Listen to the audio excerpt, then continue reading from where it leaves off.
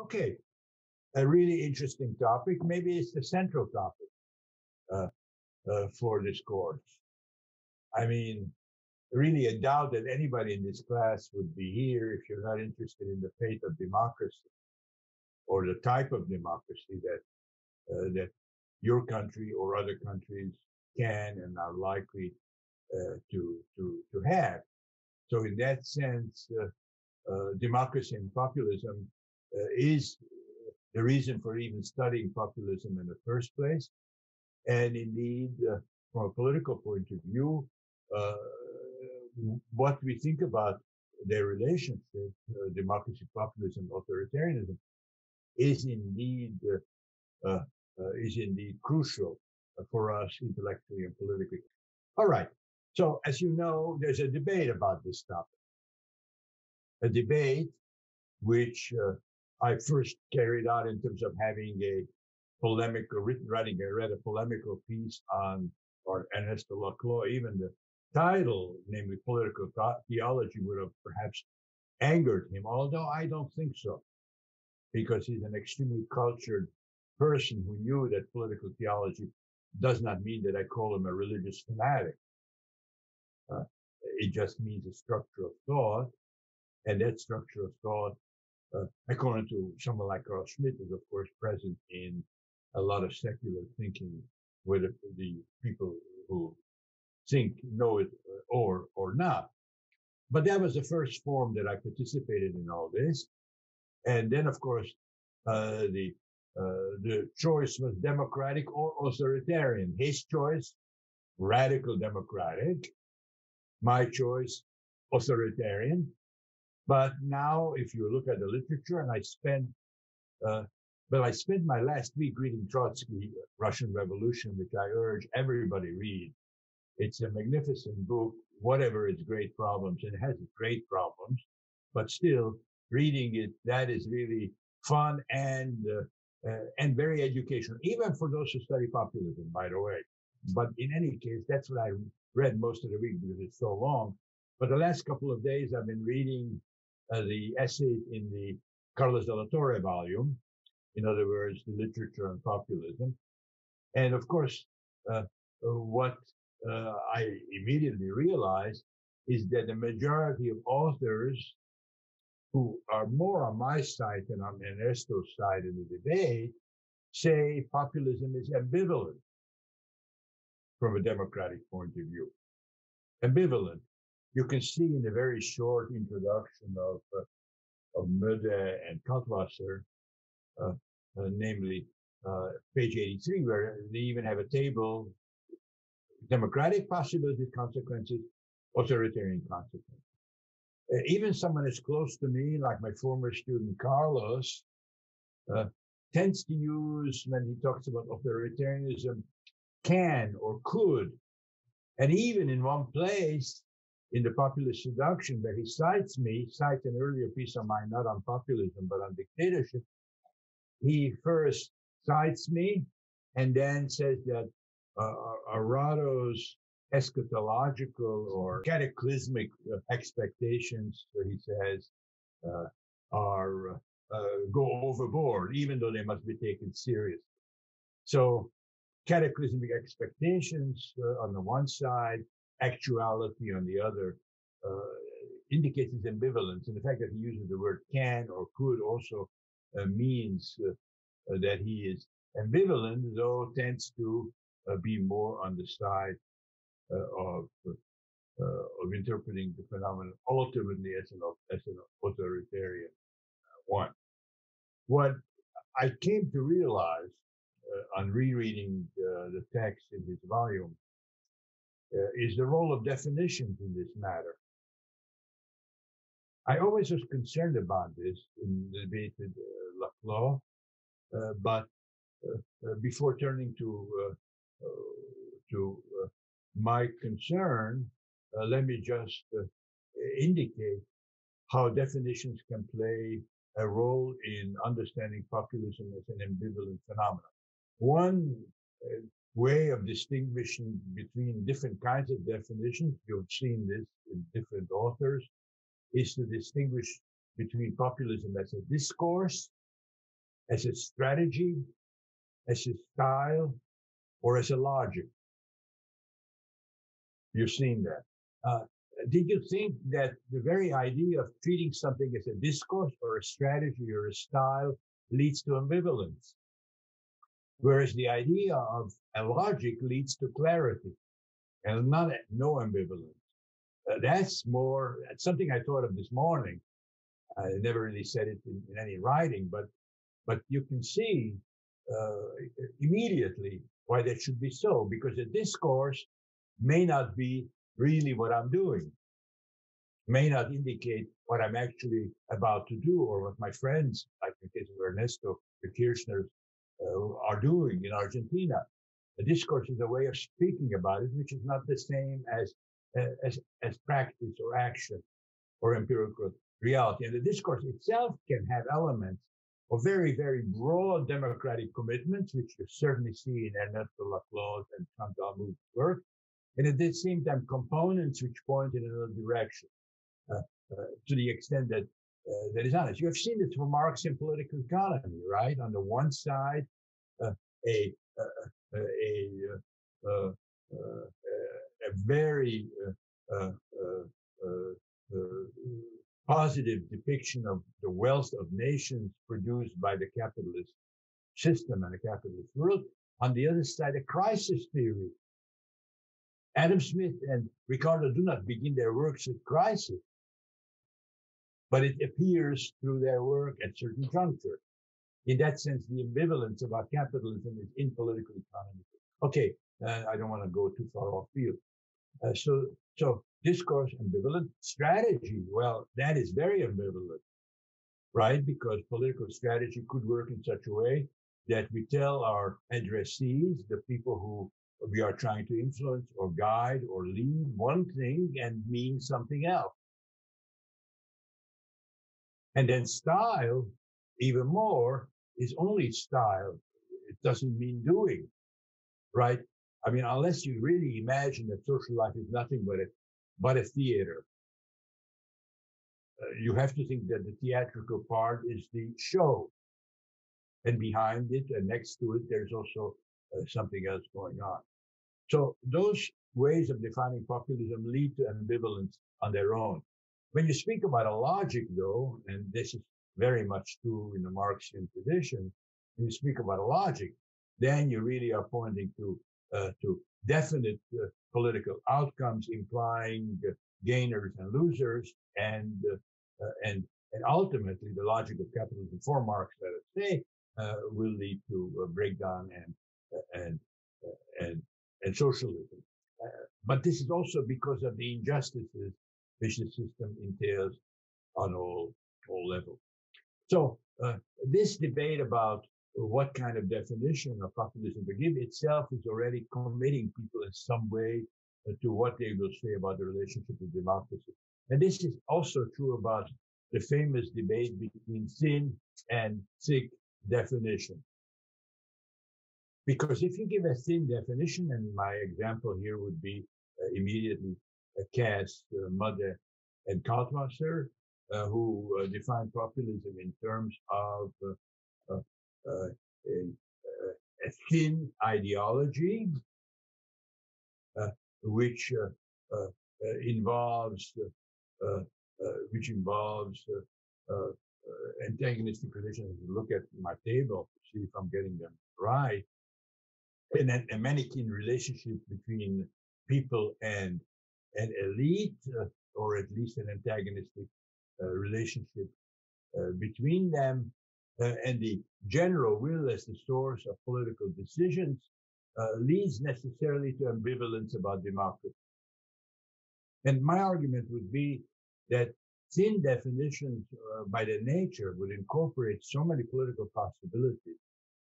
Certainly lots of things that are called populist, but lots of things that have been called merely popular or even democratic, that the outcome is inevitably ambivalent, which is what I indicate in my table for those authors. So the thinner you make the definition, the more likely that you will include more cases. And as far as thick definitions are concerned, then they really very much will depend on what the thick definition entails with respect to the democratic outcome. So the table on the next page, which of course I will send you separately because I don't know if you can copy my split screen now, indicates that already definitions matter. But that's a problem for us, right? Because it means that if we are interested in the populism democracy relationship, the kind of definition that we adopt, which Nadia Urbinati calls a thick one, but which I would call an intermediate one between thick and thin, will necessarily indicate a relationship to the democracy problem. And I think it would not be unfair to say that defining populism as a political logic based on a very specific conception of popular sovereignty, of the people as one and as homogeneous, focusing on the part-whole relationship, the extraction of the authentic people, which populism needs to extract from the population as a whole, the treatment of antagonism in terms of friend-enemy relations, the idea of embodiment in a single leadership and personalism leads one, and the idea of the political as the extraordinary process of foundations. All this leads to a pre-understanding of populism as authoritarian in its consequences, though I think, as you will see, even in terms of the idea of popular sovereignty, within the democratic imaginary, as Jean and Nadia both repeatedly say, an authoritarian potential within the democratic imaginary.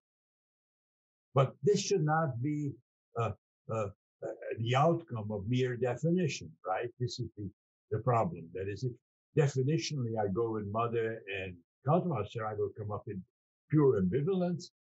If I go with I don't know who, because I have not been able to find a left populist definition that leads to democracy and to democracy only, maybe there is one. I was desperately looking for one this morning and didn't find one, but one morning obviously should not be enough for reviewing such large literature. If you choose whatever that X is, then it will turn out to be a democratic phenomenon. The trick, my trick, learned it from the Frankfurt School, who in turn learned it from Marx, is not just construct a definition by induction, maybe at looking at all the populisms in the world and taking out from them what is common, or even the construction of ideal types following Weber, which I do use, but I do only at a later stage of the definitional process. But through, and Cesar heard me say this to a group in Peru just a few days ago, on Monday, I use the Marxian critical theory method of immanent criticism, and that saves me from the charge that my definition in advance entails authoritarianism, because I take it, here you will know, English speakers will know this expression, I take the definition from the horse's mouth. Well, maybe this doesn't exist in Polish or in various Indian languages, but at least Hungarian, we can say, alosájából veszem a definíciót. This, I think, would be pretty meaningless to a Hungarian speaker. In any case, in English, that's a normal expression. I get it from them. I'm not making anything up. I'm not committing to authoritarianism in advance by definition. Indeed, I go with someone who believes that this is the main democratic option today, maybe the only democratic option today, given neoliberalism, given oligarchy, and all the rest. And that's Laclau, and to a lesser extent, with quite a lot of ambivalence, Chantal Mouffe. So I go to them, and the things I mentioned, and you see it on the board again, are basically taken from Laclau, with adding the phenomena of elections and sometimes also constitutional politics. That will be our topic next week. but that's already in at least in Chantal Mouch's work, so not an addition to the work of the team. I think it is pretty easy now, however, to show that once this definitional strategy is followed, what Kurt Weyland, for example, says about his own definition. Again, look at the next page. I think other people in the volume also say it, that the authoritarian outcome follows from the logic, which itself follows from the definition.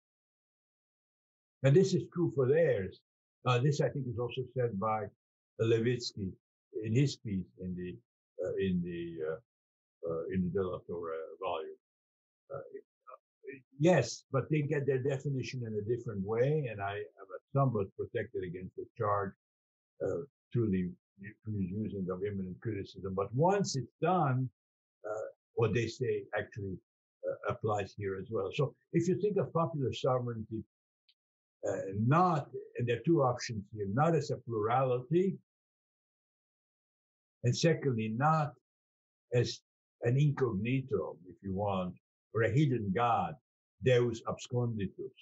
If you think of popular sovereign not as a hidden God, but as a real presence, a unified real presence capable of action, which at least most of you will recognize as a mythology. Trotsky, I'm thinking of him because I read so much of him this week.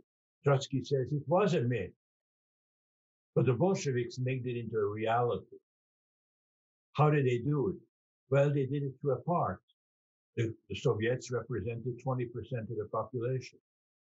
And it's the active part. So focusing on the active part and speaking in their name and leading them, one makes a reality out of the myth.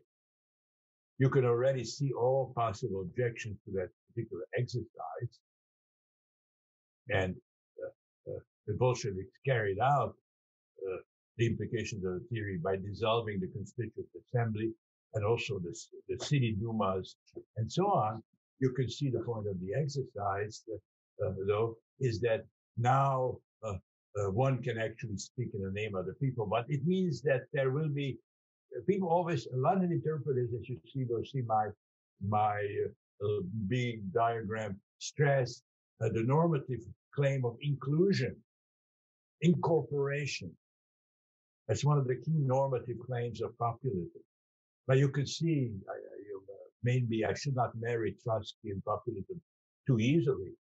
Of course, he's a greater thinker than any of them, but that's not in itself a justification.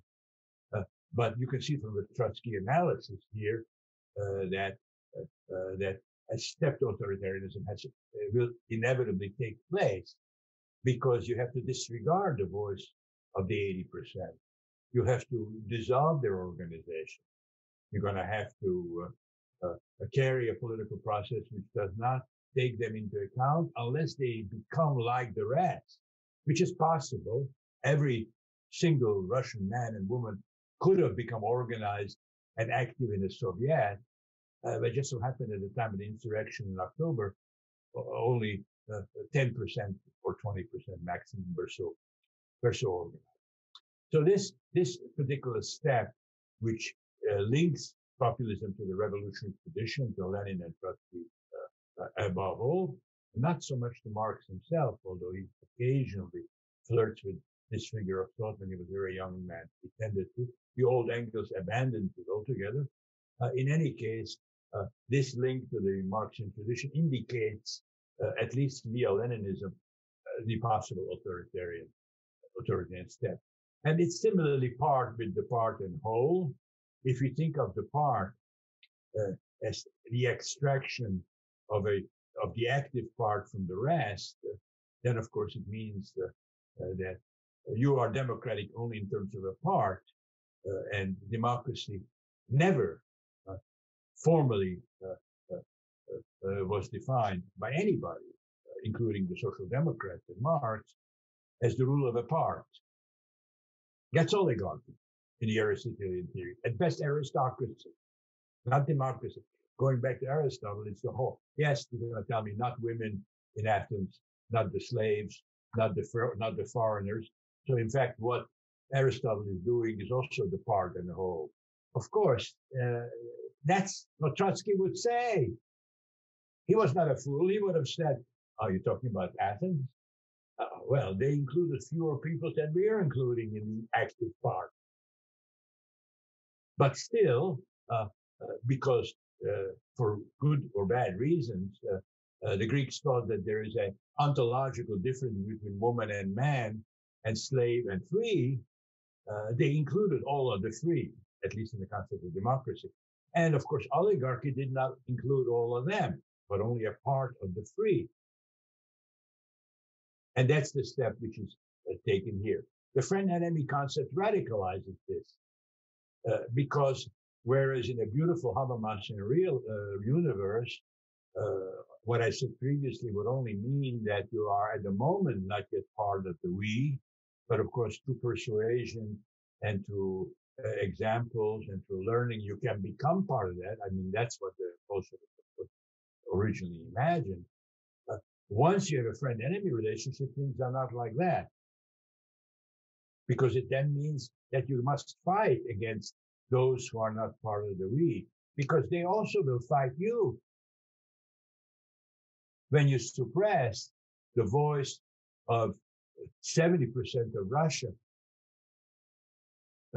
and allow only the representatives of 20% to speak, the other 50 are not necessarily going to just go home and forget about it. That's the secret of the counter-revolution. Now, let me get my mind away from Russia. You can see the point pretty well.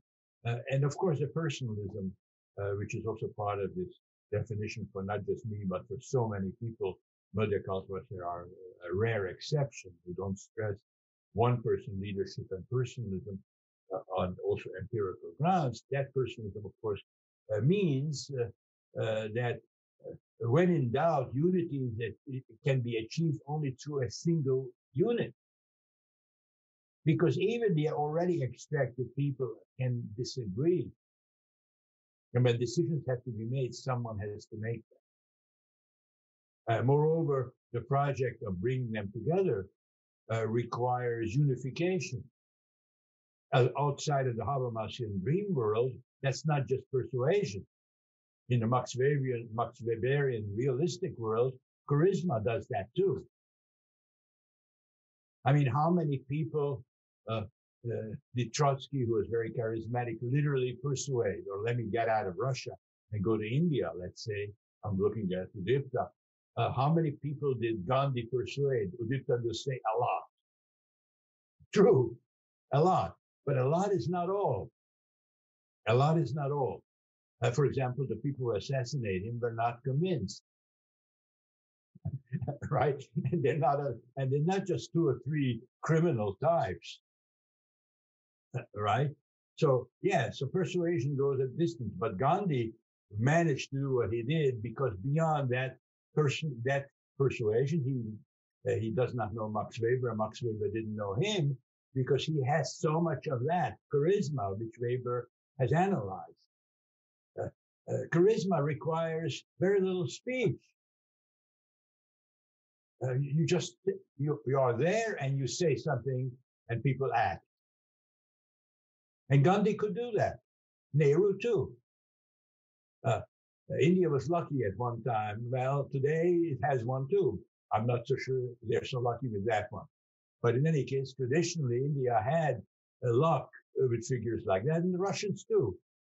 Trotsky, who debates violently against so many of his opponents, admits that many of them were pretty charismatic. Lenin, of course, himself.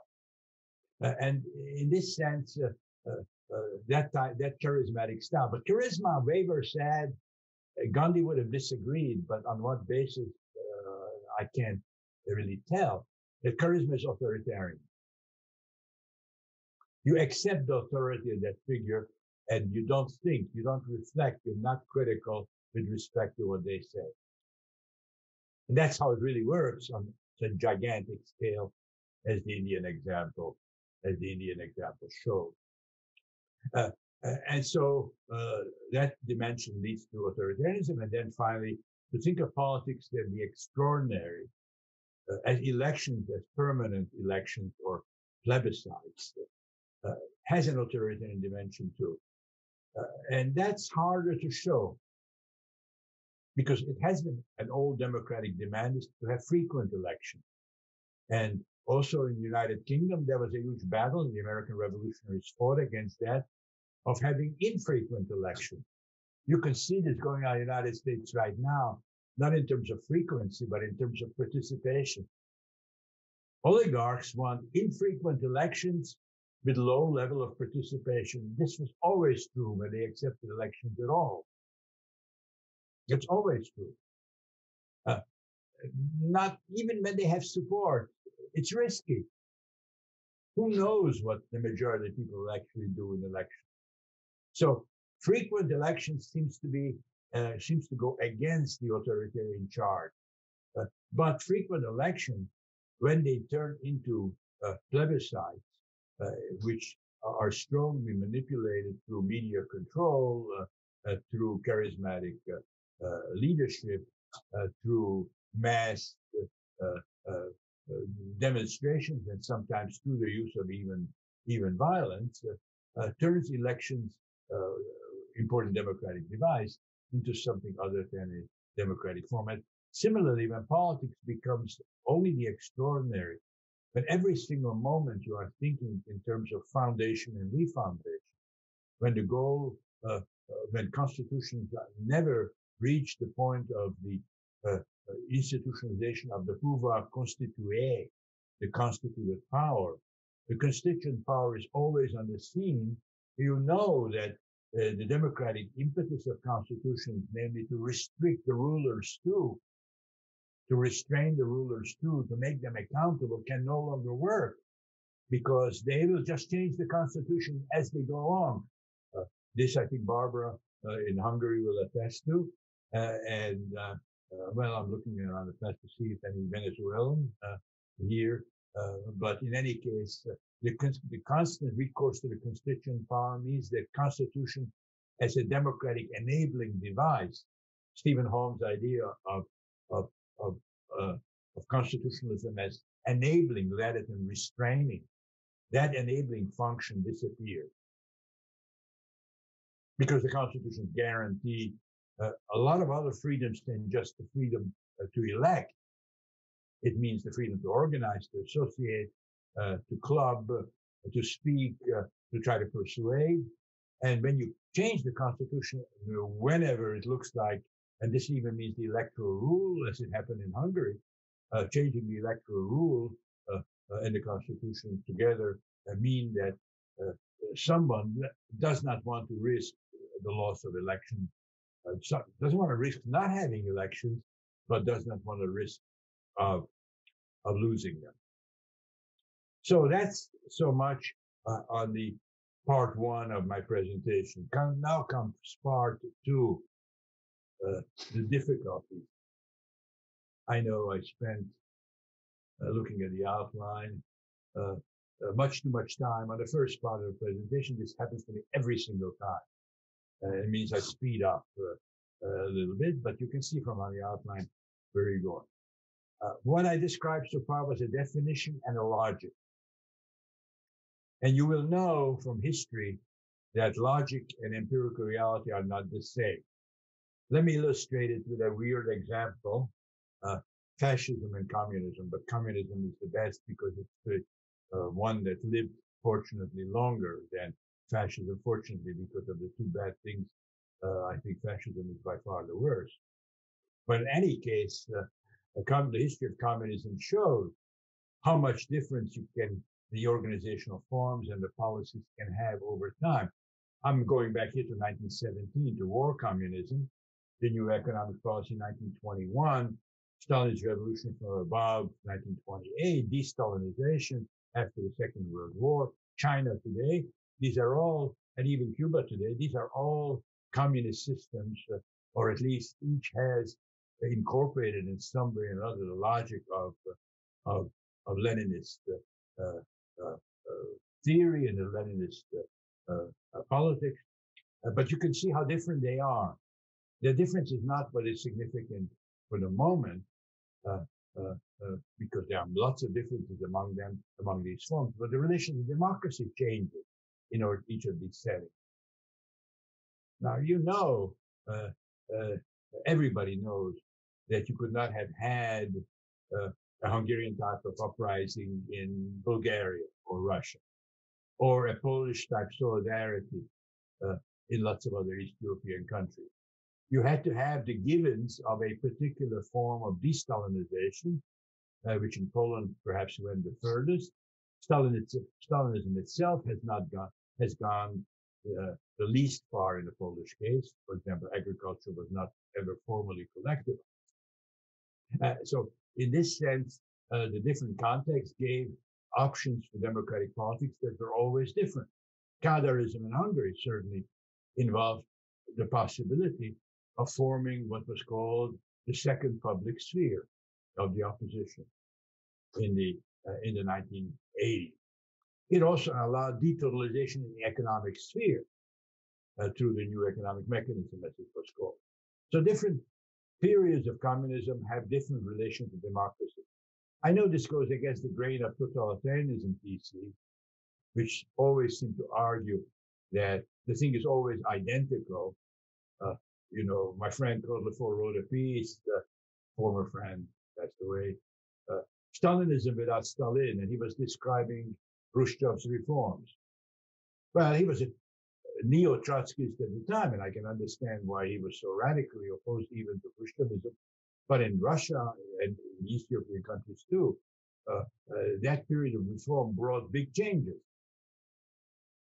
So in this sense, the relation to democracy is already, with respect to a much more closed system, namely communist or Marxism-Leninism, is already demonstrable. And I would say that even for fascism, that's a little weird to do it for fascism, but I think Mussolini's Italy in the early 1920s still put up with parliamentary structures. How is Gramsci a deputy and Mussolini's in power? Did you ever ask yourself that? Well, of course, in the end, he winds up on a prison island. And that represents two different stages of even Mussolini's fascism. And I think you will see in the case of Franco, too, significant changes as the system develops. It doesn't lose its fascist authoritarian character altogether. In Mussolini's case, it only increased that character.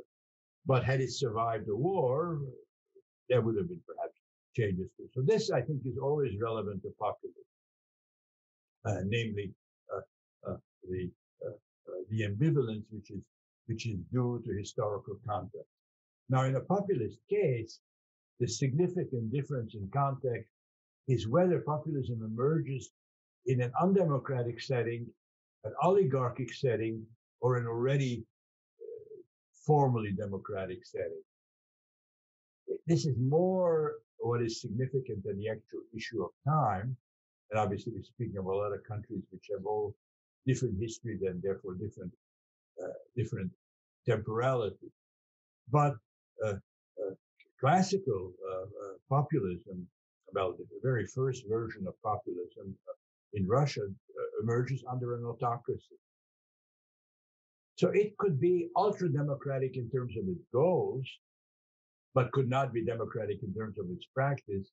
I guess none of us would consider assassination to be a particularly democratic form of politics, and this is what the Russian populism was engaged in.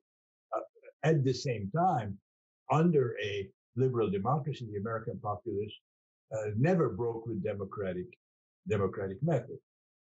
But the goal, in a certain sense, was for both of these cases, including the excluded, giving the excluded a voice, which they did not have previously.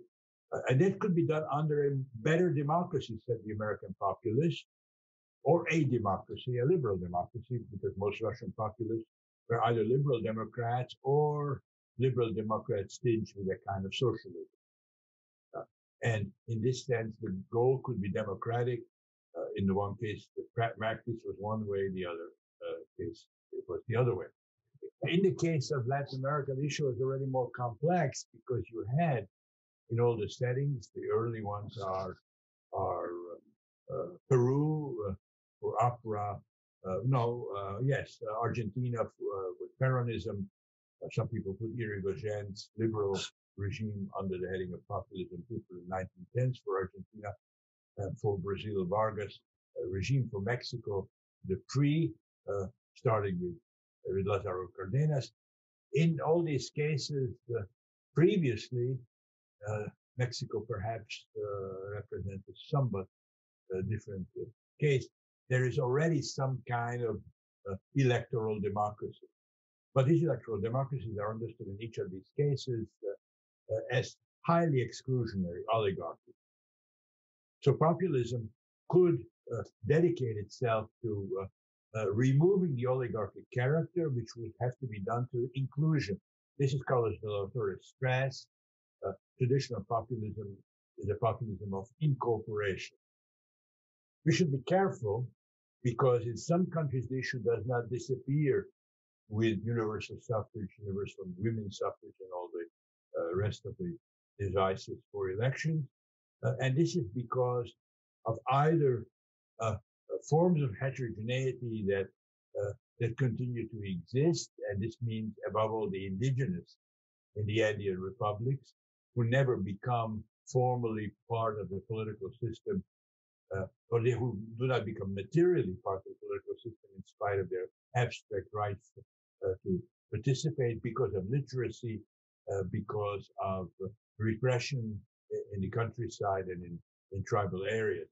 And it goes also for what has been called now the precariat.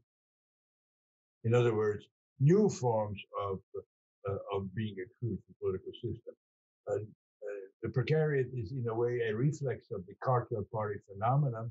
Cartel parties emerge almost everywhere as a function of some kind of historical compromise between liberalism and social democracy. The social democrats become more neoliberal. The neoliberals or the liberals adopt some dimensions of the welfare state that they defend. This leaves out the precariat. It leaves out people who, in some countries like Peru, represent half the labor market. So an enormous part. In the period of Fujimori already, they represented a very significant part already, and they are not represented by the existing parties. The old-fashioned populists who tend to the left, the neoliberals like Vargas Llosa, who proposed radical marketization as the answer to everything. The market these people already had, and it still allowed them to live in complete poverty. So some new form of representation. It's not just exclusion is not even the right concept here, or not necessarily. It's that a lack of representation. The representative systems do not represent them, and so in this sense, some aspect of the new Latin American populism can recover the features of the classical one. But what about countries? What about countries where there is no precariat of this type, where there's no huge indigenous population which is excluded? You know, Australia would still have a small indigenous population among the developed Western countries. This is rare. Maybe the Roma in some countries like Hungary represents a particular target of exclusion. So there could be pockets of exclusion, but still under liberal democracies, exclusion of the immense majority or a very large number, just at 70%, cannot be the issue. But representation itself, from the very beginning, involves a democratic deficit. So for those who feel that parties represent them only once a year when they ask for their vote and never the rest of the time, political party systems always represent a problem. And the question of bridges between them becomes an issue that can be thematized by critics of representative democracy.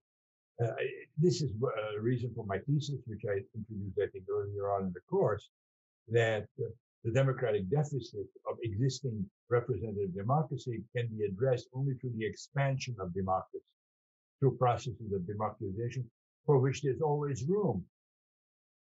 There's always room, because which country has really industrial democracy today? Which country has local democracy that truly decides all the local issues through the principle of subsidiarity? These elements of these exist in different countries, but they can be further developed. And so in this sense, even for countries which are formally representative democracies, there is an issue. And this is what the contemporary populisms in Europe very often focus on. So I would say that at different historical moments, the democracy problem is different. Populism focuses on the democracy problem, but it focuses on different democracy problems. It can advocate liberal democracy or liberal social democracy, as the Russian populists tended to. It can advocate inclusion of the excluded, as early Latin American populists very often advocated. But it can also advocate the continuation of the democratization process, which has been halted, and in our settings, very much interfered with a topic I dealt with already in this class, with globalization. Because the process of democratization cannot proceed if the powers of the national state, which is being democratized, are dramatically reduced for various races to the bottom. And so this too becomes a possible target of populism. All right, well, that kind of brings me to two other sources of ambivalence, aside from the historical context. One I want to deal with extremely briefly, and the other one a little more detailed. And this is just an obvious point, which will be of most relevance to Europeans, because in Latin America, presidentialism exists in almost every country, and electoral rules tend to be majoritarian in most countries, though not in Brazil, for example. Those choices, of course, affect the possibility of populism, because you can gain a lot of support, but under conditions of separation of powers, federalism, I should have had it on the board also, electoral rules that fragment the population, it is very difficult to get into power alone. As even Trump found out, right? He did not initially control the courts. Okay, you can change them, but then came an election and he no longer controlled the House of Representatives. And of course, I always think of this, although it never really came to a head. California and New York are like states.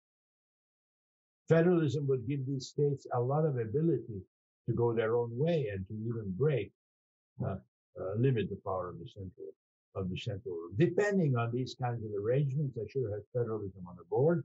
Easy enough to put it in because this is my program. So federalism versus centralism. These all can make a difference for what kind of populism you're going to have and how populism is going to work and how its relation to democracy is going to be handled.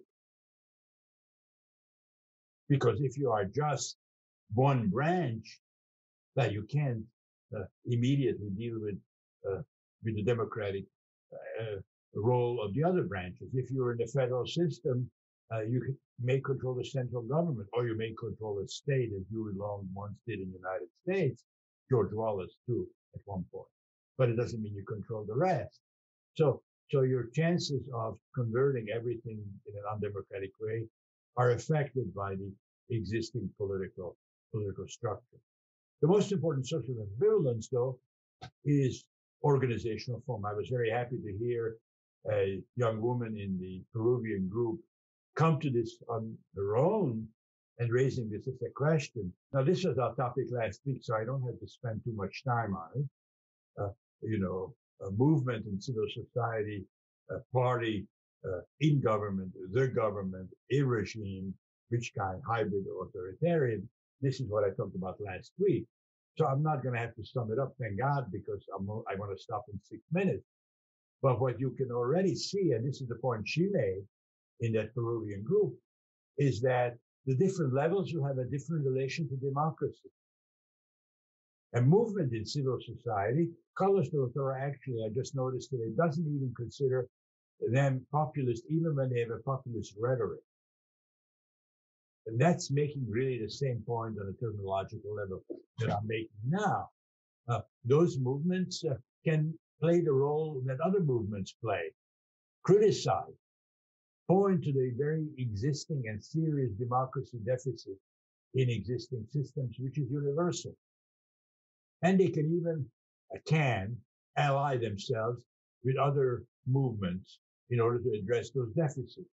One of the crucial thing you see in Bolivia, where the MAS, the party formed by coca growers, so a kind of rural union, had indigenous leadership to begin with, but established important links to indigenous movements that were totally independent of it. And it could achieve its goals only through that kind of alliance. This is especially typical on the movement level. But it can still exist on the next level, on a party level, because to win an election, you need votes. And not every voter necessarily agrees with everything you say. This is the point that Lenin and Trotsky this is the problem Lenin and Trotsky try to avoid by not having elections at that time. But the populists are wedded to universal suffrage and to elections. And so they will need either alliances or at least the tolerance, the friendly attitude of others who are not themselves part of the movement, but who have to vote for somebody. And they may not want to vote for some group very, very small. And so they will choose the populist as the next best option. You got to be appealing to that as a party. But as a party also, of course, you produce a form of organization that cannot be too universalist. A movement can allow antinomies within it, divisions within it, but once you are trying to get the vote, you got to watch it. And this is especially true for left-wing parties who always have to watch their own radicals. Well, probably right-wing parties too. You know, Le Pen's party still has fascists, right? I mean, I don't know that for a fact, but we can assume it. But nevertheless, those fascists cannot be too loud if Marine Le Pen is ever to win a presidential election. Now, she herself is probably no longer a fascist in the form of her father, but in any case, there are people like that in her movement. The father had to be expelled because he was too powerful. But in any case, others are still there. They cannot be too loud, so you have to control within your movement the number of voices. And this, of course, means that authoritarian steps are taken. I don't want to say necessarily of a Bolshevik type, but still, you have purges in the fascist movements too, both out of power and in power. Even more important in power, because once you get to the next stage, then your previous allies and movements can threaten you. You're not carrying out your promise. Or some other leader says, you said you're the people, but I am really the people. I, speaking in a more authentic voice, I'm more like the people anyway than you are. But that could not be really said to Chavez. But to Fujimori, I don't understand why he was not vulnerable to that particular charge. You want the incorporation of the precariat, but you're really a university rector by profession, right? And you're a Japanese person on top of it. I don't want to make too much of it. I love the fact that you people in Peru, Cesar, sometimes call them the Chino. That kind of indicates how authentic representative he is of the Peruvian people, because they could not even fathom, many of his voters, what a Japanese person is. So he was a Chinese. Well, you can imagine some racist reasons why one would make that particular step. But still, they are good-natured steps because, other people call him the Chino voted for the Chino. And so that was really something that was a vulnerable point. And of course, the fact that this is the most violent populism in power, who carries out a self-coup, is not, as we used to say when we were Marxists, not accidental. Because his ability to embody the Peruvian people suffers from, as the Germans would say, einige Schönheitsfehler, a few beauty deficiencies, few, so not a very good English term for this, a few lags, which he probably had to address through demagogy whenever he could, but he also addressed the repression. Cesar corrected me in the group, telling me, well, the guy tended to prefer bribery to repression. Bribery is another method, and so of course you have to adopt an equally undemocratic tool, right? Because repression is undemocratic, bribery is undemocratic. You use both, and indeed populisms do turn clientelistic. So it's not only Fujimori who really is a corrupt guy, as everybody now knows, but it is also the other populists who may not be personally corrupt. I don't know if Perón ever enriched himself through his political dominance. But in any case, clientelism is used. And so those who are working with us are the ones who are going to get the goodies.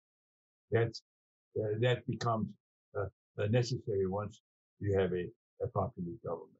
And then, of course, the problems that the separation of powers and indeed the existence of independent media present. And so at that stage, a move from being in government to government, which implies a authoritarian turn, and then even form a regime which no longer has real elections, where you cannot lose an election anymore, even if there are elections, follows from that particular stage. But as you can see, something that can begin as a democratic critique and even a form of democratic collaboration with other movements can go through stages. Historically, these are not stages always, as I try to warn you, can go through mutations, transformations, which cut into that initial democratic claim and democratic promise. So deciding how ambivalent we want to be about populism, we have to look at the particular organizational form. Does it mean that we take the most authoritarian form and make it the secret of all populism? A lot of people really attempted to do this, and I personally have to admit that sometimes I am too. But there are other possible options, because you can use populist mobilization, even the electoral victory of a populist party, to force the Democrats to democratize. And once they have done so, you can say the Moor has done his work, the Moor's job is finished. Remember Shakespeare. In that sense, you do have the option of turning liberal democratic. That's what Chantal Mouffe, in my mind, is ultimately doing with respect to the Lacloian conception. And it is not just Chantal Mouffe, but it's Podemos that not only participates in a coalition, but is transforming its persona. Someone told me, I have to look this up, maybe you can find this on Google very easily, that Hirshon, I'm not even sure how to pronounce his name, Ignacio Hirshon. I'm not even sure if that's a Spanish term. Errejón. Say it. Errejón. Errejón. Yes. Errejón, yeah. It's simpler. So Ignacio Errejón apparently said to Chantal Mouffe, don't call me a populist. Don't call us populists. Let's find it at some point on Google if that's really the case. But it would indicate that there is no teleology which is absolutely determining here. You can use populist slogans and methods to come to power, but you may not convert the power in a populist way. But will you still be a populist if you do that? And the same question comes out for the full authoritarian turn. As I already told you once, one of my Russian students, who is now back in Petersburg, Greg Yudin, told me that no, Putin is just an authoritarian, he's not a populist. And there are friends like Gabor Halmai who think that Fidesz is not populist, but just authoritarian from the outset. I tend to disagree with that because the discourse remains important. The idea of fighting permanent electoral campaigns when in power indicates a link to the populist past. So for me, in my conception, populism as the government still incorporates the party and the movement. But it is possible, certainly, for a populist force sufficiently threatened by elections to accomplish a full conversion to authoritarianism.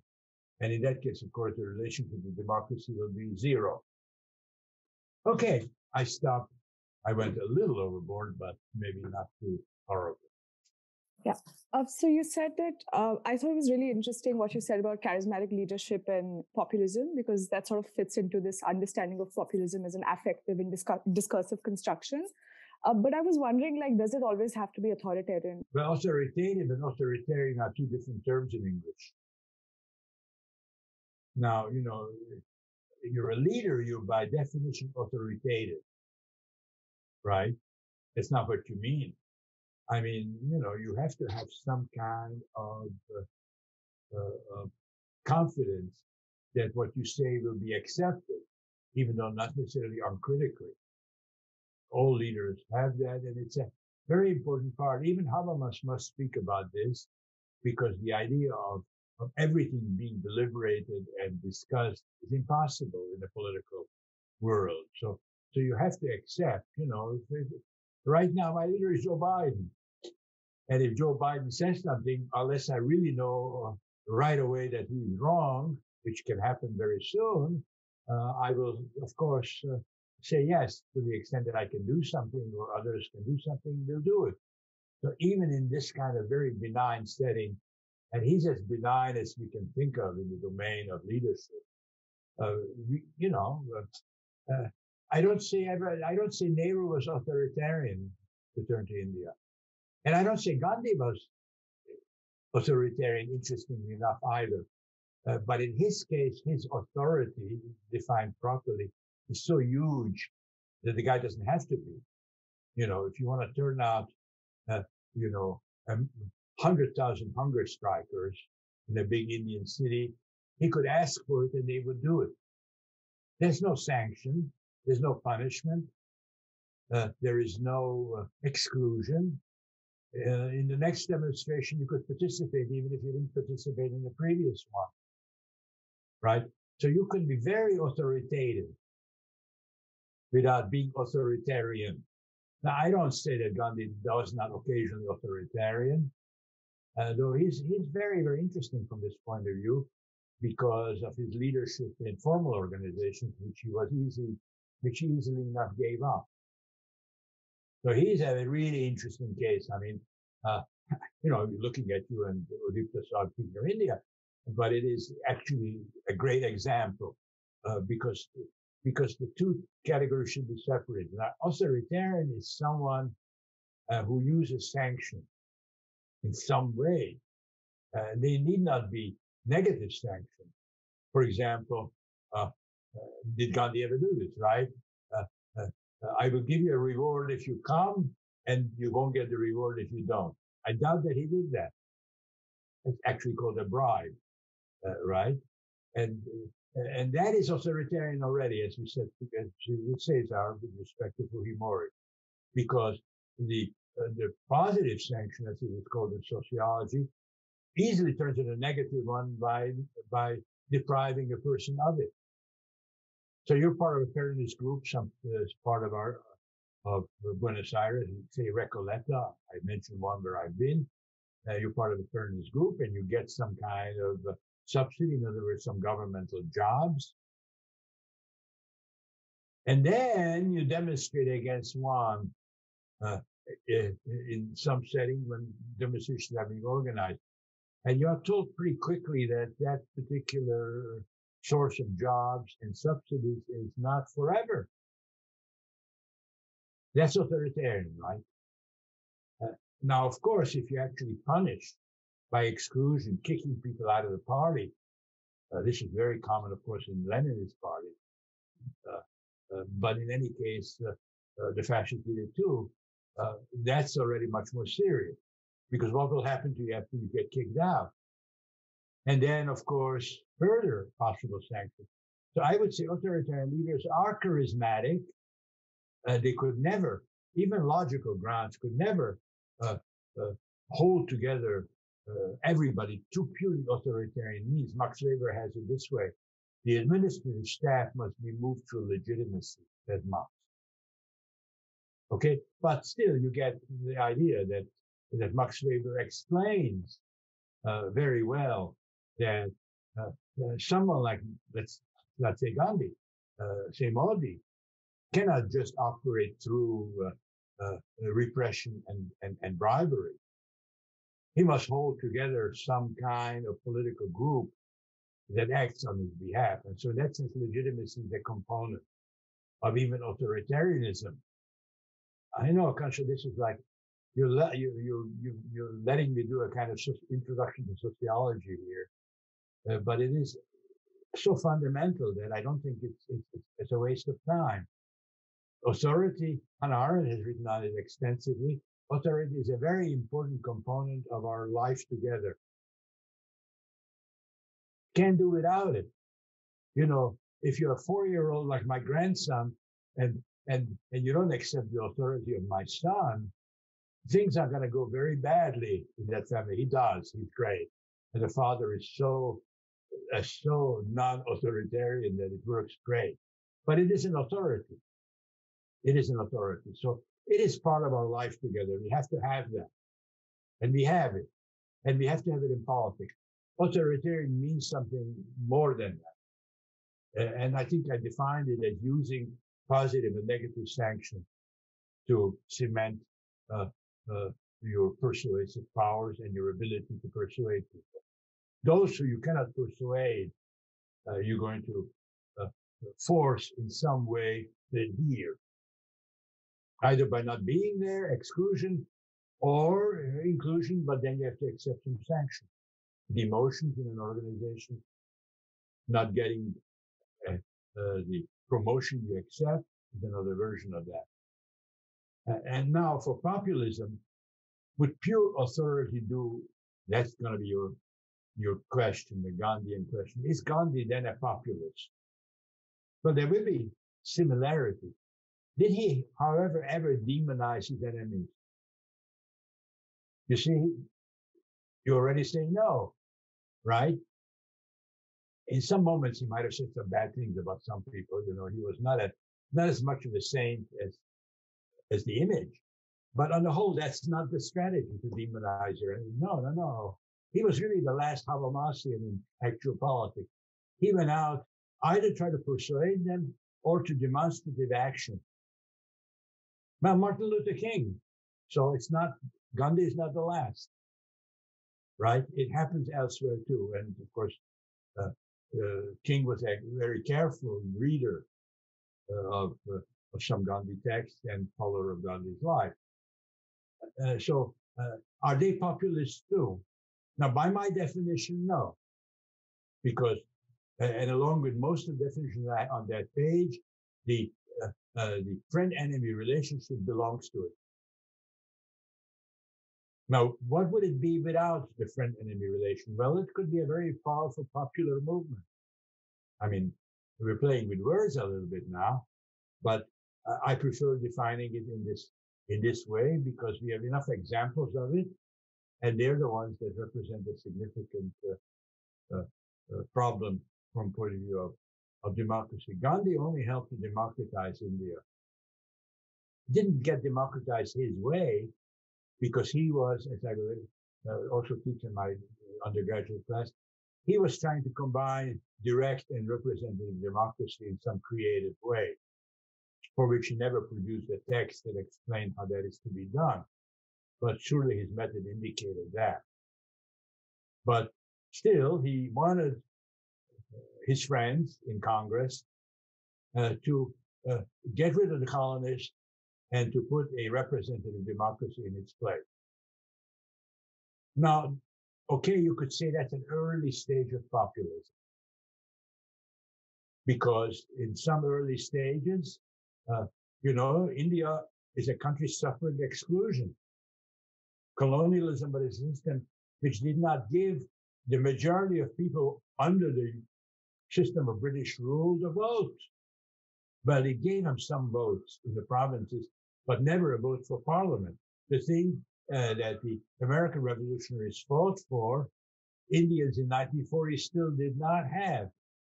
People made decisions for them at Westminster, and they didn't get to vote for those people. So in that sense, exclusion is a problem still, although now it becomes complex because of the provincial organizations and all the rest. But still, it is a problem. So you could say Gandhiism is part of this very early populist world. But if you want to do that, you can do that. Definitionally, you have to leave out the friend-enemy concept. But certainly the idea of the constituent power is part of it. I mean, they were going to create a new constitution. That's part of the deal from 1918 on, right? Constituent power was going to be used. Was a part of the population going to be understood as the whole? No, you see, Eötvös says no. That's my inclination is too, to say no. And Gandhi really was very good on the Muslim question. Very, very upset about the Muslim-Hindu division that was already being used by lots of people on both sides. So yes, and the untouchables, the Dalits, that's a very big inclusion problem, right, within India itself. Well, I don't think that Ambedkar would have joined these guys if Dalit exclusion would have been implicit in the project. So yes, it is inclusionary, but it is not defining the people. And I go to the Vipta here, who head shaking I was following. A part is not interpreted as the whole. So thank God we can leave Gandhi out. There is leadership. Mandela was a leader. Gandhi is a leader. They're leaders. Even Valencia in the good days was a leader. And in the bad days, he decided to fight against the democracy himself and turned populist, thereby helping the development that in the end has excluded him in a very radical way too. That often happens. But in any case, yes, leaders, no, this is not a polemic against leaders. And it's impossible really to organize people on a large scale without substituting for communication through authority, to go back to your question. But that, of course, mean authoritarian temptation, the step between Mandela and Jacob Zuma, is a serious one. Or the step between Viktor Orban in one persona and Viktor Orban in the second persona. He didn't even have to shift another person, but still the same person, just with a completely different relation to democracy. So that can happen. Authority can be abused and become authoritarian. And we see this in the United States. And it is not just that bastard. It is even Andrew Cuomo, whose name I can mention, because I feel very ambivalent about what he's going through. But in the case of the other person, I shouldn't mention his name, but it is not just him. Authority is something that can be abused. And that's true for the family too, right? I said the authority of my son is good in his little family, and mine with respect to him when he was young, but it could have been abused. I don't think I did, but for him to say. I don't think he is abusing it, but you can see the point, right? That it's a dangerous thing, and charisma even more, because it kind of means automatic obedience. That's not true for my son and his own son. He tells something, and of course, the little kid Raphael says, "Why?" Immediately says, "Why?" And it takes a Habermasian interaction to convince him to come out of the playhouse in the playground, because eventually the family has to have dinner. Now you see the point, right? Is that he says, "Why? Give me a reason. Give me a justification." And on this level, Habermas works. But what if everybody who was supposed to join Gandhi's demonstration asked him to prove it to each one of them in their own way? It's not possible, right? So charisma makes them do it. Or his previous success in organizing things, because his charisma wasn't just, I don't think he had much of it when he was in South Africa still. No one ever said.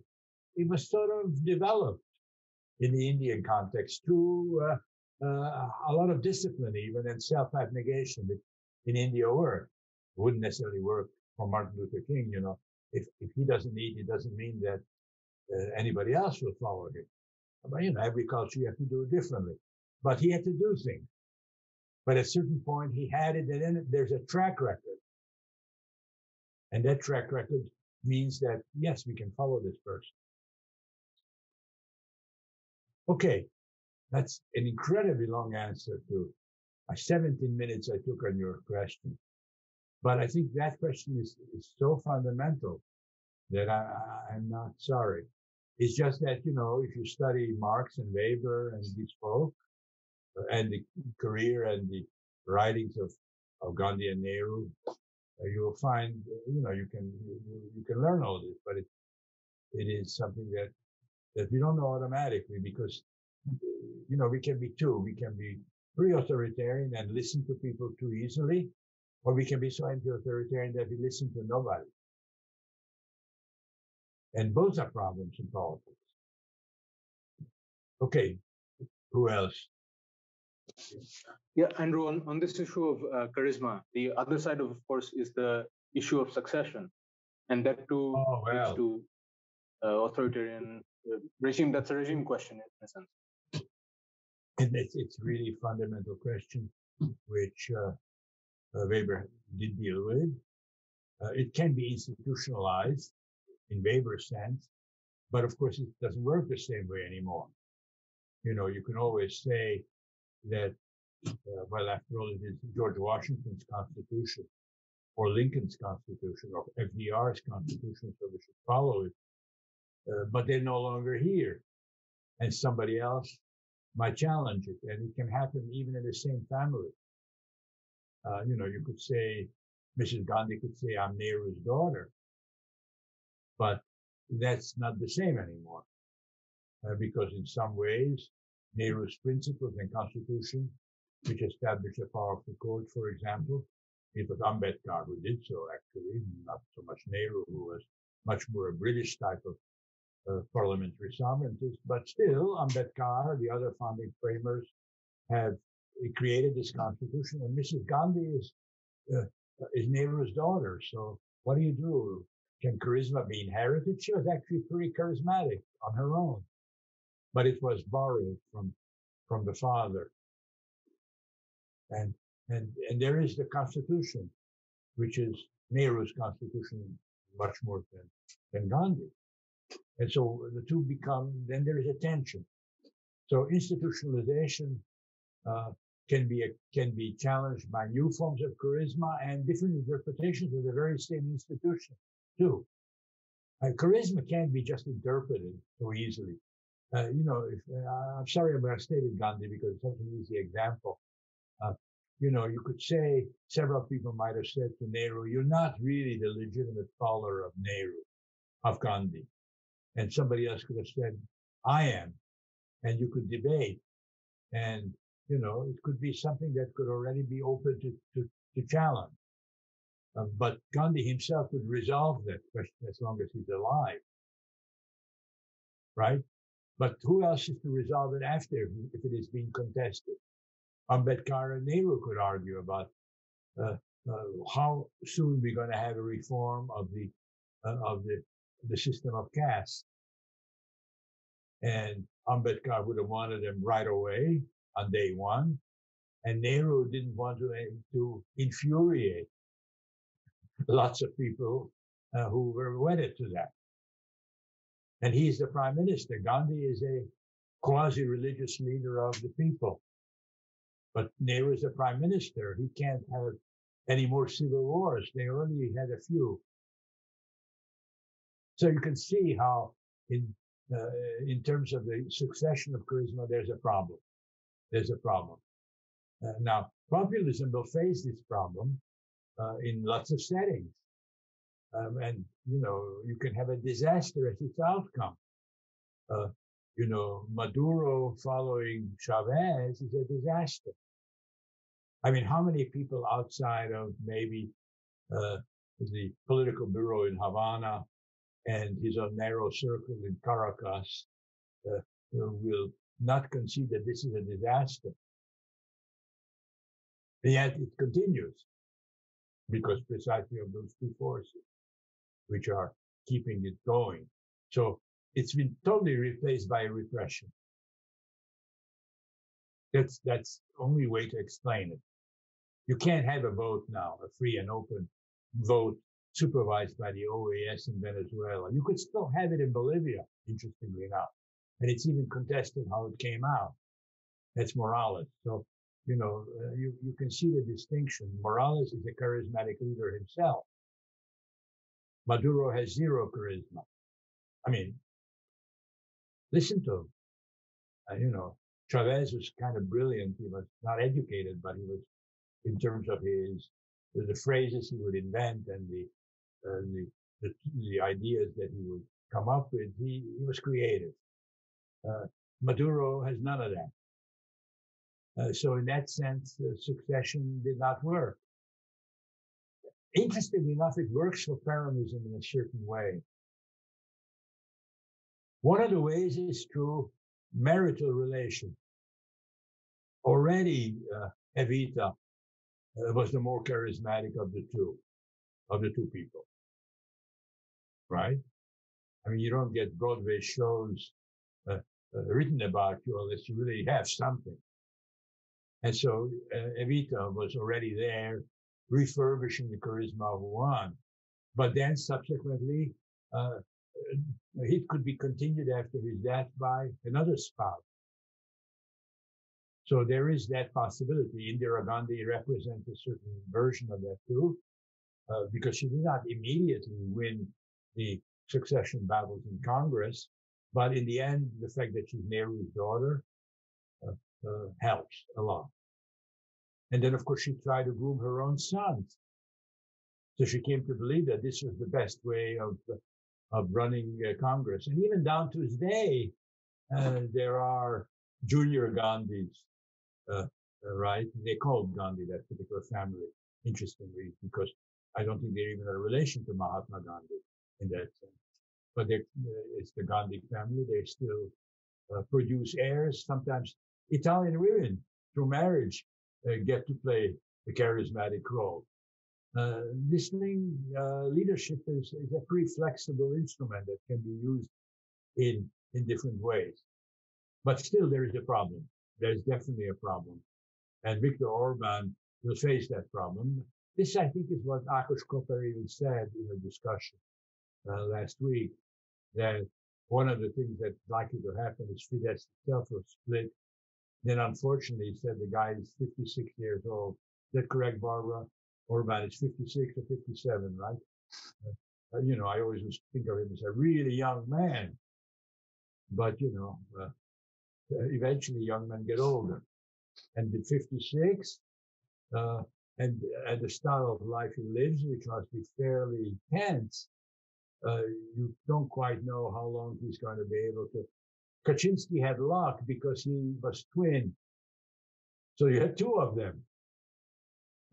That is going to happen very rarely, that you have another twin stepping in your shoes, because it was the other two who was president, right, Joanna? So I think it was he stepped into shoes too, but he was the more strategic of the two. Correct me, Joanna. He was the thinker of the couple. So yes, there are weird ways of continuing. I guess Kaczynski is the weirdest. In Orban's case, it's not going to be his wife.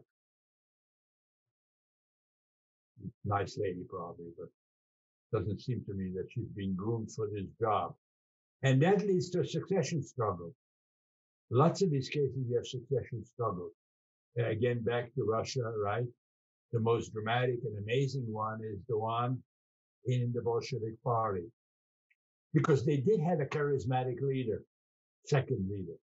So often it was said, Lenin and Trotsky. I remember even my first mentor, George Lukács, in a very early text, referred to Lenin and Trotsky as the leaders. He became a communist, or was a communist, so eventually he didn't talk that way. But there was another charismatic leader there who was immediately accused of Bonapartism. By the way, in the Marxist tradition, that becomes a charge if you want to rely on charisma and, in his case, military success, because he was the organizer of victory of the Red Army. And he was immediately accused. And he's so under the shadow of Marxist texts, or perhaps personal psychology, that he does not use his charisma. It's so famous. Isaac Deutscher, the biography of Isaac Deutscher. I didn't want to tell my undergraduates because giving them more reading is a losing proposition. But Isaac Deutscher would be the 3 volumes. You can really read this drama of how a charismatic individual who could replace the other charismatic one. Lenin surely is charismatic. I mean, you don't show up in April 1917 and tell these people that everything they're doing is wrong and you should do something really different. Mainly pretty close to what Trotsky would have said to them also, who was also not there because he was in the United States. You can't do that without real authority. So he surely has authority. And Akansha, it was not authoritarian, because in April 1917, he could not have kicked them out of the party. He could not have punished them in any particular way. So for a moment, it was pure charismatic authority, but also knowledge that this person really knew how to organize and how to deal with revolutionary situations. But Trotsky was very good at that too. So everything Lenin had in April, Trotsky also had 3-4 years from then. Charisma, organizing ability, theoretical gifts. He missed one thing, which perhaps Gandhi and Lenin shared, namely the ability to make other people feel ill at ease. Feel comfortable. In other words, people could talk to Vladimir Ilyich or the Mahatma and feel good, not put down. He would listen. They were a good listener. They still decided lots of things, and Trotsky was very bad at that. He was like me. In this sense, my troubles at the new school, this is like a farcical revisiting of Trotsky's problems in 1923, which are much more serious. And I don't believe that an assassin is at the end of the road for me here at the new school. Still, it's a common problem that you just, as the English expression says, you really have trouble with fools. You can't suffer fools. It's not a good characteristic. And Trotsky really could not. You can see in all his writings how polemical he is against people who are actually pretty close to him. So that's something. I don't know. Gandhi's biography, a friend of mine who teaches now in Canada, but originally of Indian background, wrote a biography, and I have it. I should read it. But there are many biographies. I am sure he could listen to people and deal with them, and not make them feel that they were stupid. Lenin it's not quite Gandhian. I mean, if you read his writings, lots of people he made them feel stupid. But I think in terms of interaction, he was better. And that's one thing Trotsky obviously missed. These are the things you got to have when you're a leader. Orban was a very charming guy when I met him. To jump around from geography, very charming and very, very smart and very able to talk. And so in his own leadership group, which he had to cement, which was originally 4, 5, 6 people, but also older advisors, he really had to behave in a friendly and not authoritarian way. Does he behave that way now? That I don't know. Because now the temptation to talk down to people and to treat them in an authoritarian way must be very great. But this too matters. My course is not a course in social psychology, and I'm very bad at social psychology generally, but you can see that this matters. Adam, you have your hand up. Towards the end of your lecture, you said that we could think about taking authoritarian forms of populism as the secret of all populisms. And I was unsure about what you meant by secret. Is that something that refers to the true essence of populism? Is it something that will eventually come about, et cetera? Similarly, let's do that one and do the other question second, because this is easy. There are lots of people who think of it as strategic. Okay. So Kurt Weill and Robert Barr say that, these discursive definitions don't tell us what this thing really is. It really is a very effective strategy for gaining power. Now, part of that strategy got to be discursive. So the distinction between discursive and strategic can be made too sharp, because part of the strategies is how you talk to people, and in a way bringing together different kinds of demands on a single heading is an intellectual task. And that you have to do pretty well. You have to see kind of that ecologists and women and some ethnic minorities and racial minorities under Trump have very different complaints, but somehow these complaints can be brought together in a single conception. By the way, this is not necessarily populism. That could be a democratic counter strategy. But populists do that because the people are heterogeneous, so they must be good at unifying and bringing together demands. And they must be good at formulating slogans and strategies. And they must be good at linking those strategies with people to vote for. And these are strategic decisions.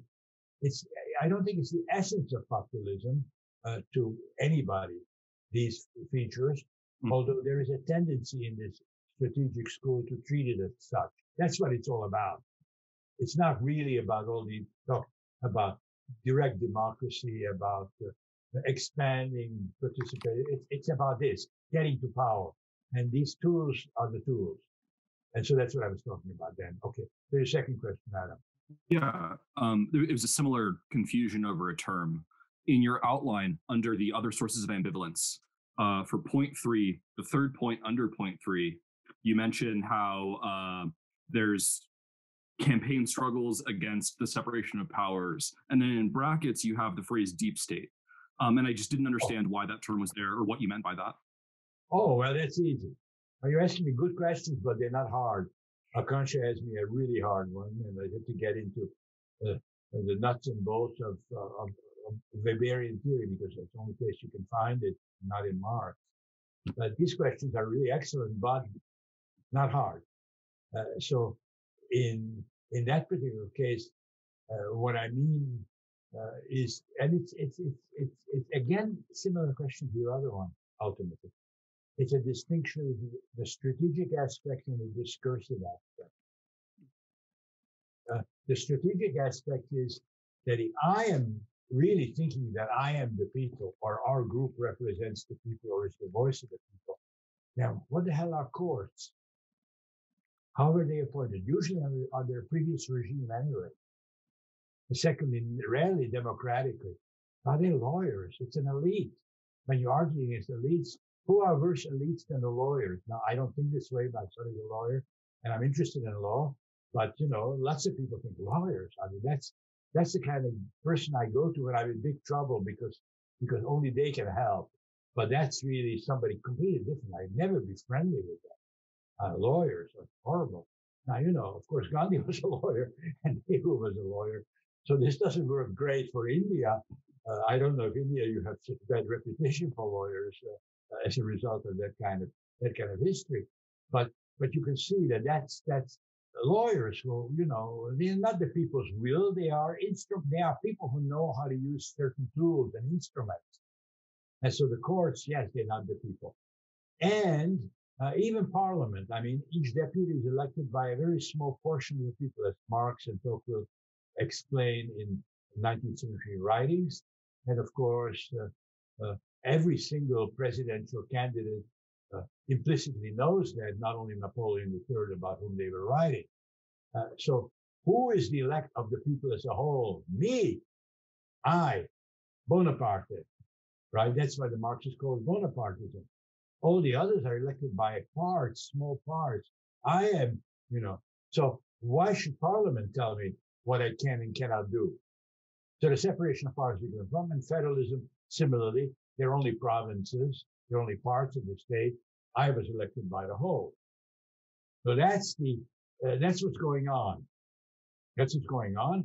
And it has a discursive form too, but it doesn't work well enough.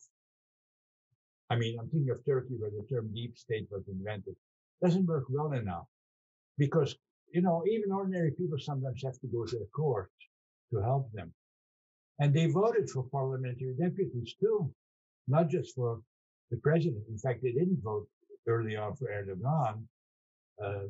Now they can, because he changed the system. So in that sense, there is a problem if you are going to just attack parliament and the courts, which is what you're attacking, and federalism in some settings. That's what's going on. But there is also something else, which is both real and imaginary. The deep state. Erdogan invents this. I'm not sure if he did it or one of his publicists. Eventually gets around and even banning the United States using the term. You have elected us, and at one point this was right for the United States. The House of Representatives for 2 years was under Republican control. The Senate was, the president was, and the court, for historical reasons, was 5-4 in the favor of Republican appointees, became 6-3 during Trump's administration. Well, no, became 5-4 when he was able to pick Gorsuch. It was 4-5, then Gorsuch was picked, and then Kavanaugh. But in any case, the courts too were fairly close in composition to the president. And so in that sense, you needed some other antagonist. As somebody said, Carlos de la Torre, not only does populism require enemies, it also helps to create them, or Kurt Weiland actually makes this point. It also creates enemies. Where there are none, you create them. Soros was created in Hungary. I mean, at one point he was a Fidesz voter. I don't know if he voted in Hungary, but he was a Fidesz supporter. So how does he become public enemy number one? And it's not just because he's Jewish. There are plenty of other Jews who could have been picked internationally. And indeed, they did not pick Netanyahu, that other bastard, right? They didn't pick Netanyahu at all. In fact, there are friendly relations between Fidesz and Likud. No, it's Soros. Well, because what? He's American. He is a multimillionaire or billionaire, which I guess everybody today who has any kind of money is a billionaire. The term didn't even exist when I was a child. Now, everybody who's wealthy is a billionaire. Now, Soros certainly is. And so it's a billionaire, and he's a civil society guy. Oh, he has been fostering civil institutions everywhere. He's behind all these civils. All these civils are always challenging authoritarianism here and there. That's the secret. He could not make me public enemy number one in Hungary because no one has ever heard of me. That doesn't work. You got to pick somebody who's already known. So Soros stands for me. I'm kidding. But I think I've done more for civil society. Well, no, that's not true. Soros has really, in actual fact, has really supported many, many civil society initiatives. And he rarely deprived them, including Fidesz itself, which was nothing but a youth organization to begin with. This is what Orban knew. So you got to pick an enemy.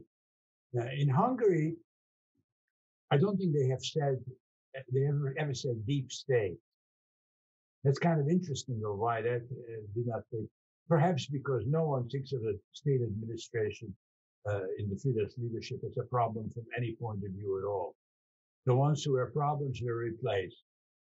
But in Turkey, because of a long tradition of Ottoman bureaucracy and even the continuation of bureaucracy under the Republic, the bureaucracy was seen as yet another obstacle.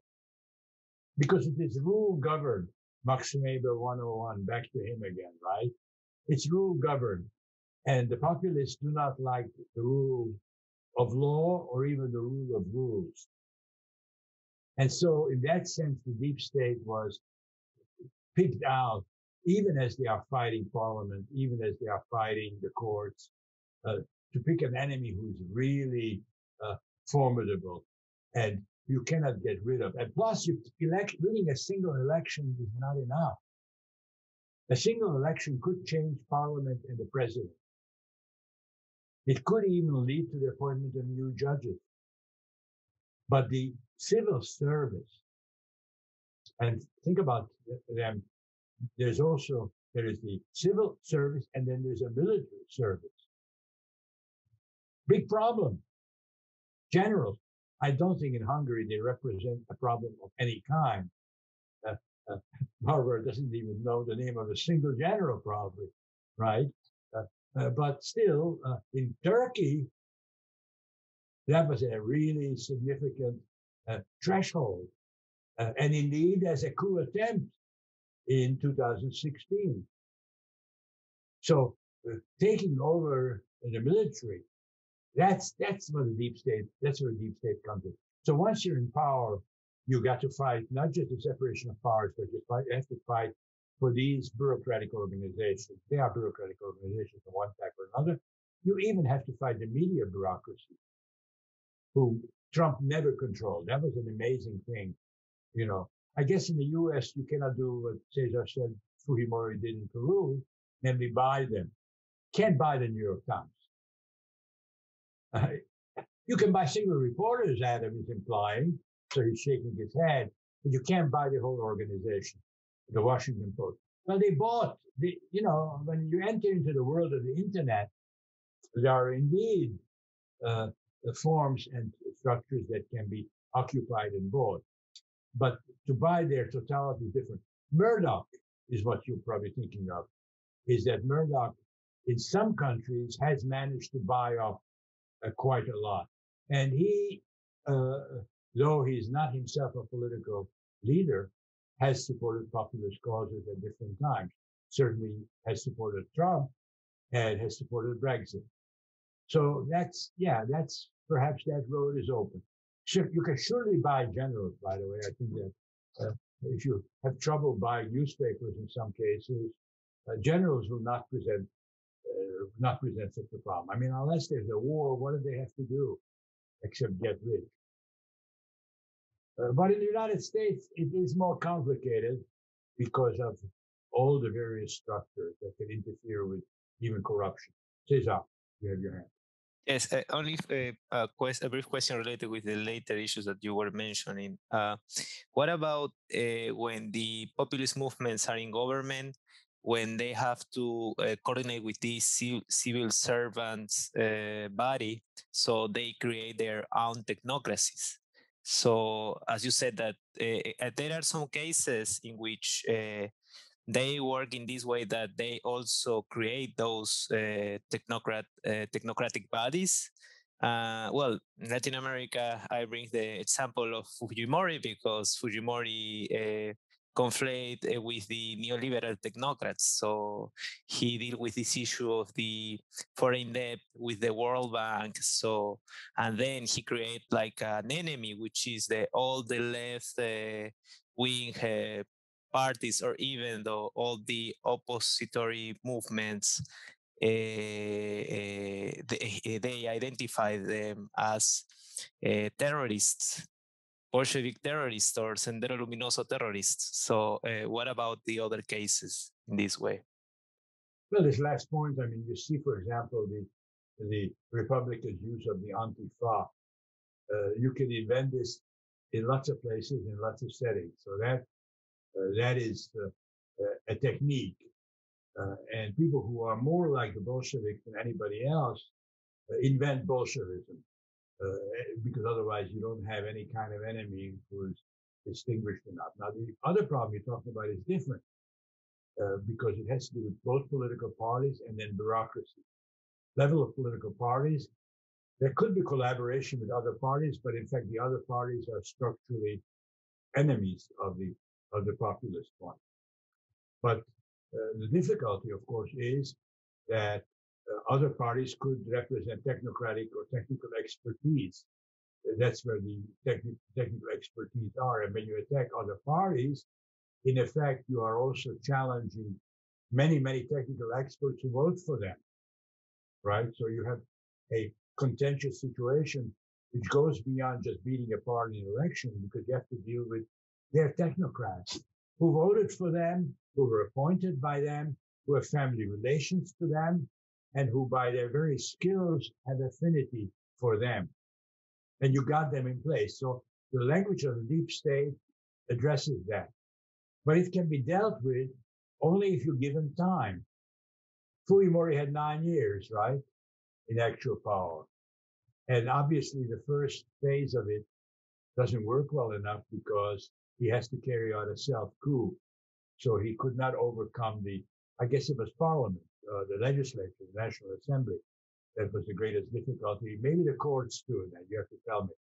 But he doesn't overcome all these oppositions, and the self-coup attempts to do that.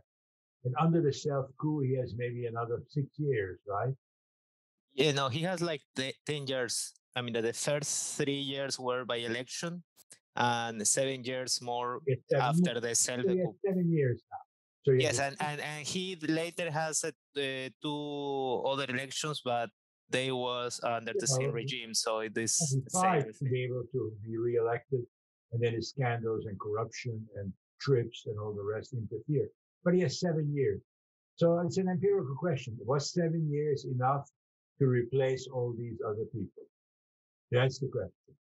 For Erdogan, surely it was not enough. He came to power in 2002 first. And through various elections and various processes, well, he remains in power 19 years later. That's a significant part of time. Do they still speak about the deep state in Turkey after 19 years of having been in power? They did in 2010. So the first 7, 8 years were not enough because the judges continued to interfere.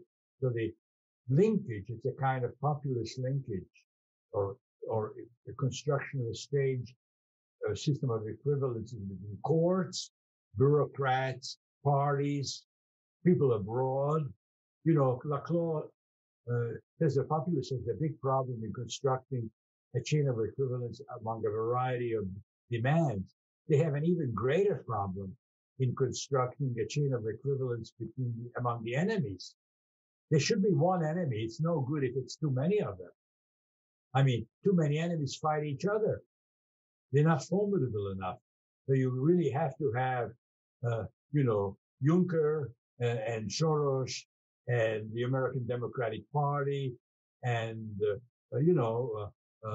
some judges in Turkey still, and bureaucrats and the press and Islamists too, because they go after Father Gülen. So they construct this very strange mix of heterogeneous entities.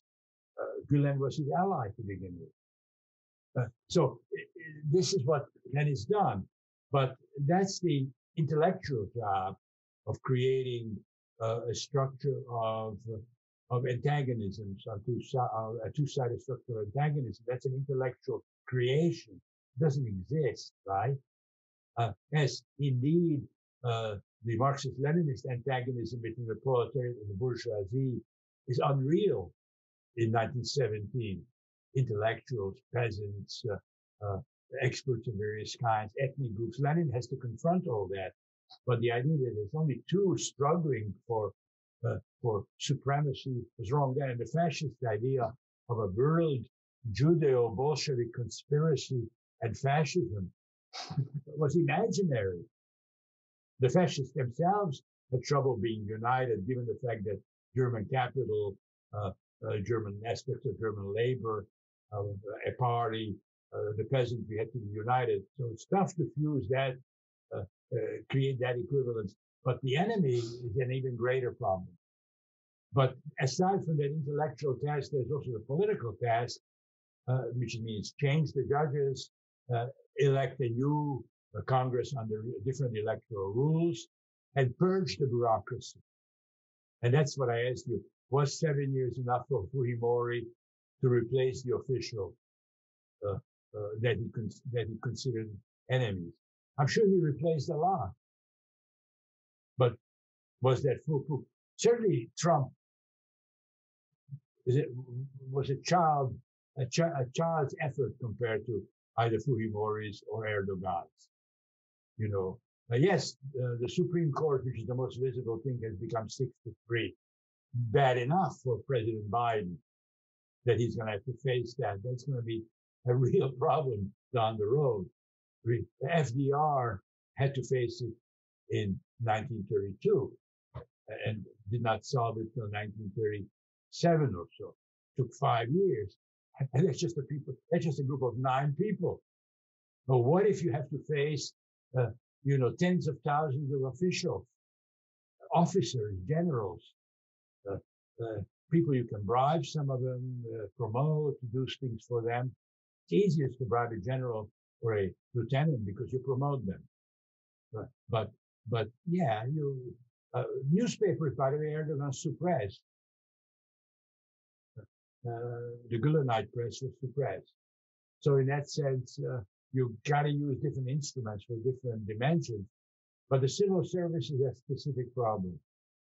And it involves a lot of people. It involves all the rules. It involves the potentiality of sabotage on their part of lots of things. And Trump, I'm sure, faced that, as all these people face it, because your orders, or your decrees, or your rules are only as good as their execution. So, yes, the Supreme Court can visibly make something unconstitutional, but the low-level men and women in the bureaucracy can make mincemeat out of your presidential order and decree. And they do all the time. Of course, they do it for the good side as well as the bad side. But a populist government wants to unify things and wants to have its hierarchical control system effective on all levels.